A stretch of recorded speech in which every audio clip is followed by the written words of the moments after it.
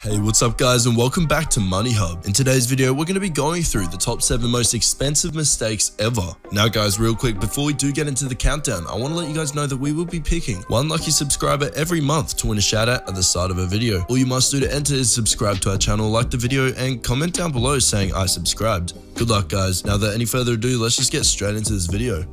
Do you know what priceless antique was destroyed on the set of Hateful Eight? Or which company lost more than $250 million in a day because of one typo? Find out as we look at the 7 most expensive mistakes in history. Number 1. The lost Euro Millions ticket. Across the world from Los Angeles to London, people love playing the lottery. Everyone who does tend to have some sort of quirk, trick, or secret to how they plan on winning. As was the case with one elderly woman in England who had made a habit of recording each set of numbers she wrote down for the Euro Millions lottery before handing the ticket off to her husband. 1 week after having filled out her entry and the winning ticket remaining unclaimed, she decided to check the winning numbers and cross-reference them with her own. Sure enough, she had won the $181 million recorded from that week. Unfortunately though, her husband, who had been running this errand for his wife for years, had apparently thrown away the ticket, thinking it too to be another pipe dream like all the other tickets in history. The winning ticket at the time was the biggest jackpot ever in Euro Millions history.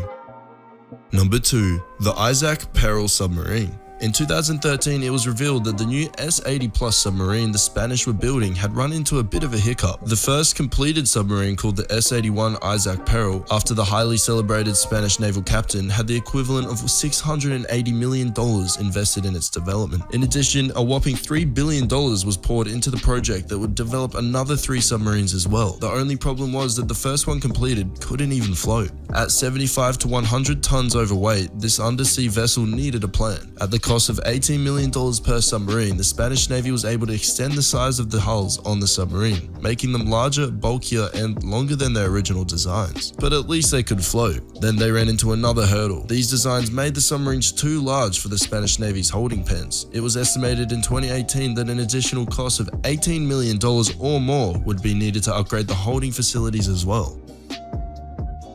Number 3. Apple's awesome bargains. One of the giants of modern computer innovation, Apple, vaulted from their humble beginnings to the supernova power they are now. Hard work and clever design definitely helped fuel their success, but a few lucky breaks at the expense of others helped them along the way. In April of 1976, the co-founders of Apple, Steve Jobs and Steve Wozniak, signed on a third partner to oversee mechanical engineering and documentation of the young company. Ronald Wayne, an experienced engineer that had worked with Jobs at Atari, was to serve as the veteran supervisor of sorts, with Jobs and Wozniak being nearly 2 decades younger than him. But only 12 days after joining the company, in exchange for a 10% stake, Wayne got cold feet. In order to fulfill one of their early orders, Jobs took out a $15,000 loan. Wayne, being the only one of 3 with assets and any money saved, feared he would be left with a financial burden. And so he sold his 10% share, which is valued today at $80 billion, and he sold it back to Jobs and Wozniak for a mere $800. Apple got another stroke of luck in 1979 when Steve Jobs got to tour the Xerox headquarters in depth. Jobs facilitated the exchange of 100,000 shares of Apple stock at a price of $1 million and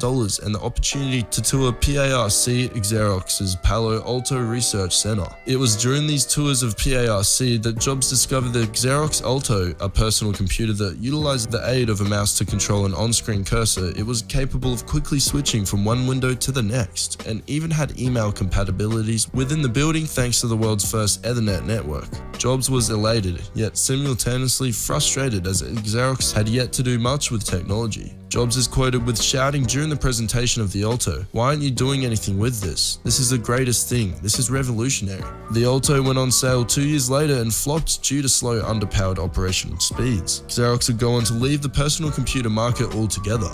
But Jobs, he and Apple had bigger plans, as Lisa, Apple's 1983 release, featured a mouse and other similar functions to the Alto at nearly $7,000 less. This still wasn't a huge hit, as IBM personal computers still cost much less. However, this chain of events would lead to the development of the famous high-grossing Apple Macintosh in 1984. Number 4. The Millennium Bridge. At the turn of the century, the world was stricken with millennium madness. The future was within arm's reach, and everything from pop music videos to the Guinness Book of World Records was already there. To celebrate the monumental occasion, the City of London decided to build a unique bridge across the River Thames, the likes of which the world's never seen. But perhaps they were thinking too far into the future, as the resulting and aptly named Millennium Bridge was closed only 2 days after opening in June of 2000. The bridge, which was a steel suspension footbridge, was found to sway as pedestrians strode across it on opening day. The movement by the people crossing the bridge resonated throughout the bridge, causing a small rocking motion along the structure. As more and more pedestrians traversed this bridge though, the subconscious effect of a mass of people stepping in sync with the rocking made for a quickly escalating danger. This $23.6 million investment jumped an additional $6.5 million as adjustments were made to counteract this oversight. Number 5. SNCF Railway Goof. With an incredible railway system throughout France, the national train operators known as the SNCF decided the country was due for an upgrade in the early 2000s. At a cost of more than $20 billion, SNCF ordered 2,000 new trains. It wasn't until the trains were constructed and delivered though that the French operator realized they'd made a huge mistake. By only 10 to 20 centimeters, the newly constructed trains were built too big for their tracks. Apparently, the plans for these trains were modeled off a new railway specification and didn't account for the size of most railways throughout the country. As a result, an additional $68 million was required to widen the tracks. But that only covered some of the railways. In addition, it was found out later that they were also built too tall to enter Italian train tunnels. The mistake of the SNCF continues to rack up costs, as French taxpayers foot the bill.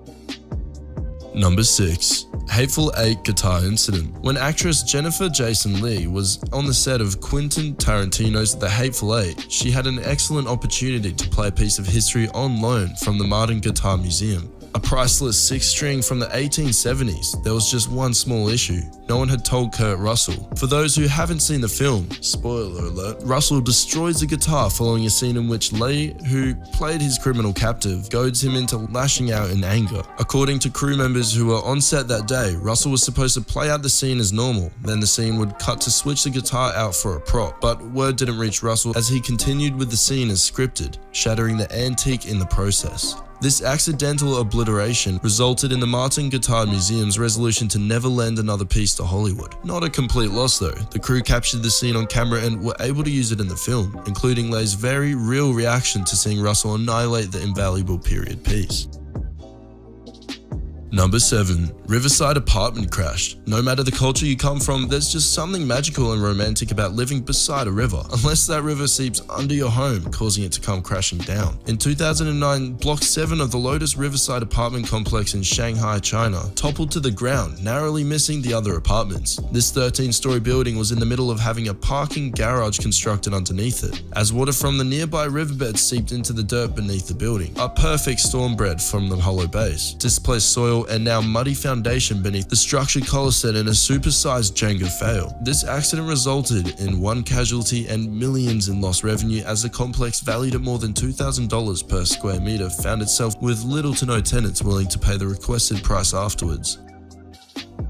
Well, there you have it guys, that was the top 7 most expensive mistakes ever. If you did enjoy this video, then make sure to leave a like and subscribe if you're new.